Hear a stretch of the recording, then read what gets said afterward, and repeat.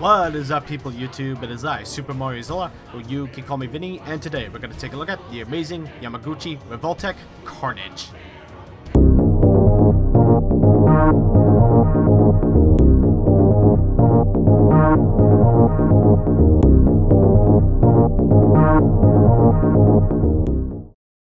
Carnage was a man named Cletus Cassidy. Cassidy is a maniac who went as far to kill his own grandmother and laughed about it. Cletus also killed a girl because she would not go on a date with him. Cassidy eventually got put in Ravencroft when he became an adult and shared a cell with Eddie Brock. The Venom suit came back to get Eddie Brock and broke him out of Ravencroft.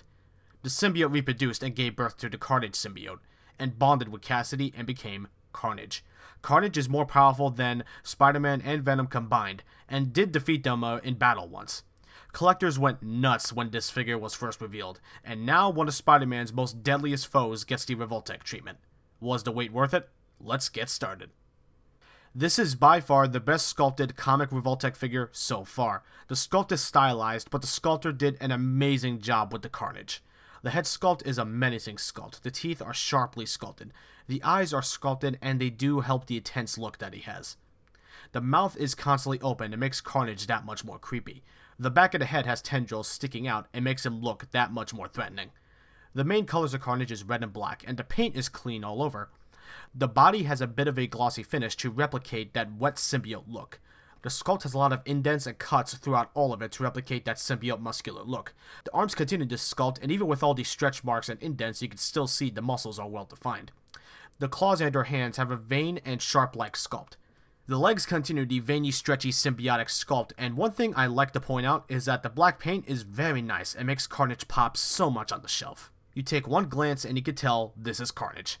I am aware that not all the paint is perfect and there is some black not well painted in some places, but the rest of the paint job and the sculpt helps hide these issues, at least in my opinion. On the lower leg areas, there is tendrils sticking out of them also. The feet have the symbiote shoe look and don't have toes like Venom. Carnage's sculpt and paint is excellent. Despite the stylized look, you can still recognize that this is Carnage.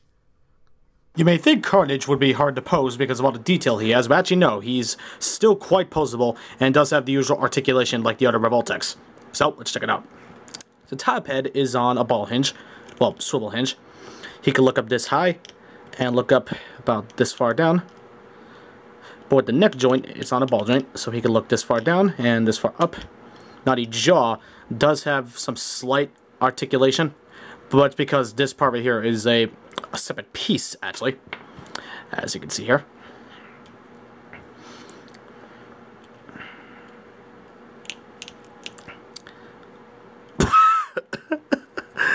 Oops. Yeah, that's the stuff of nightmares. Yeah. Arms are on a double ball hinge, well, double swivel hinge, excuse me. And it's also easy to pop off. Shoulder joints are still ugly, but you know, they do that for the extra articulation, so I'm not going to complain too much. Good range. Ball joint down here, and it's still a swivel hinge. Moves way more than that, than 90 degrees, and also acts as the bicep swivel. We have a swivel hinge with the hands. We have these little ball joint swivels right here, so I could bring the arms down even more forward, so that's pretty nice. The waist joints are actually smooth joints instead of ratcheting joints, but you can still crunch forward extremely far, which is really good. Crunching back, however, he doesn't crunch back as well as the other Revoltechs. Whether or not that's a good thing or a bad thing, that's up to you. This crotch piece is a floating piece. The legs are on ball joints. He could kick about this far forward. Comes off at a slight angle. Actually, is that an angle? You know what, I lied. No, it's not. Can kick back about this far. He can also not do the splits, now unless if you play with the joints and the thigh swivel a certain way. Because like the others, the thigh swivel does come off at an angle. Knees, they are swivel hinges, and we do have the kneecap right here to block any gaps. That's always a plus. The boot joints right here, they're on ball joints.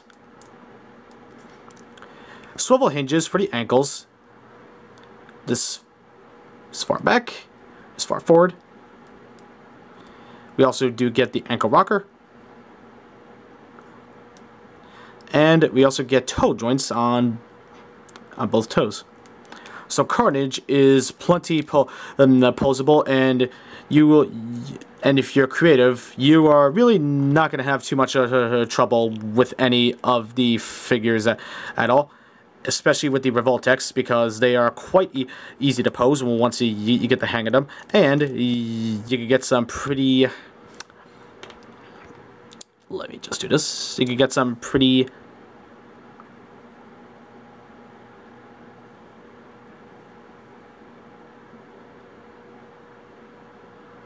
If Carnage will stand.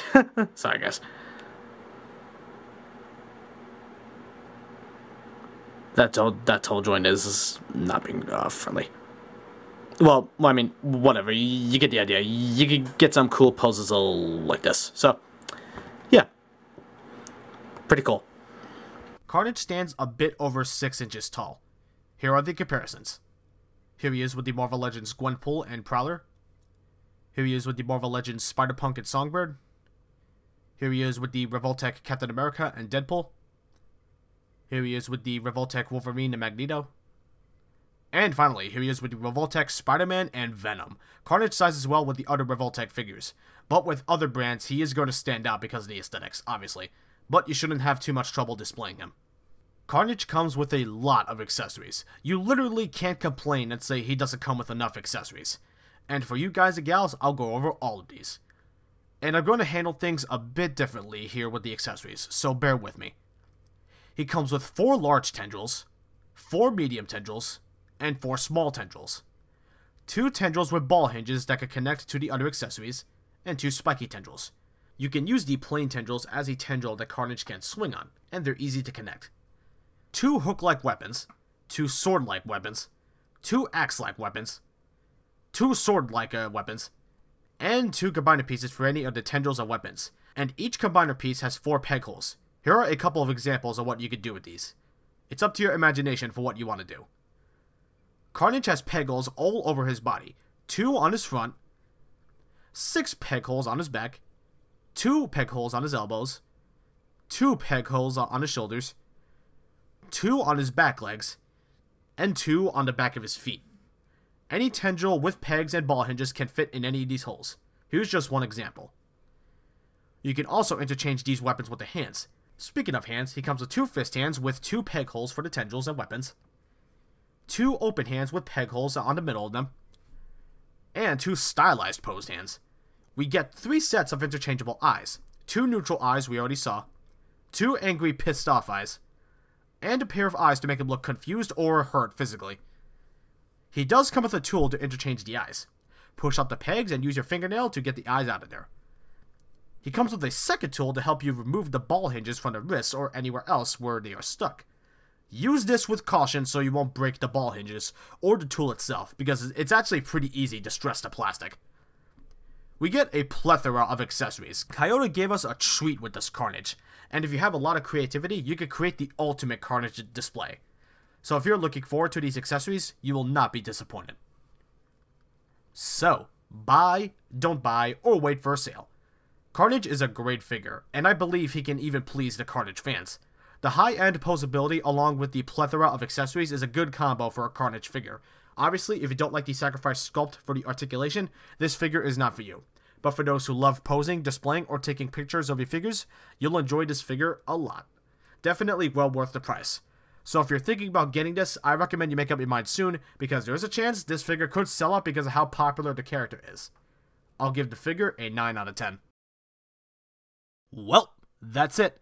Thanks guys and gals so much for watching. If you like this video, hit that like button. If you would like to be updated on when new videos goes up, be sure to subscribe. If you want to be notified when new videos go live, be sure to hit that bell icon. And if you want some behind the scenes stuff, be sure to follow me on Instagram. Link to it is down below. I'll see you all in the next video. Peace out.